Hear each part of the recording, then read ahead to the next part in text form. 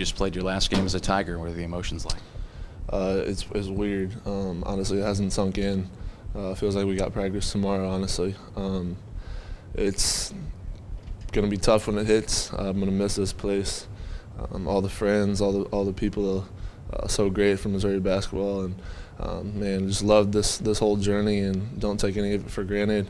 And shoot, just had a blast. It was truly a dream. What did that pregame senior day ceremony mean to you? Your family here, your brother who played here, your mom and dad, they're here every single game. To have that chance to be thanked by the Mizzou fans, what did that mean to you? It was special. I mean, I got a couple hundred family friends here, so just to be recognized and just to have that moment with my parents, it was just pretty amazing. I can't really put it into words. Just thank everyone who came out. They stuck with me through the year, so I really appreciate that.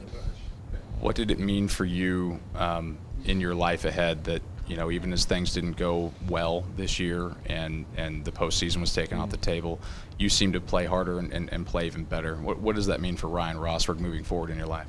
I think that's just a life lesson. That's how I was raised my whole life. When tough times happen, the tough get through it. So I mean, everything has happened to me over the last 4 years, so I'm ready for anything that life throws at me. So just going to use all the lessons I learned here and just live a great life. What's your parting message for the Mizzou fans that supported you over the years? I just want to say thank you.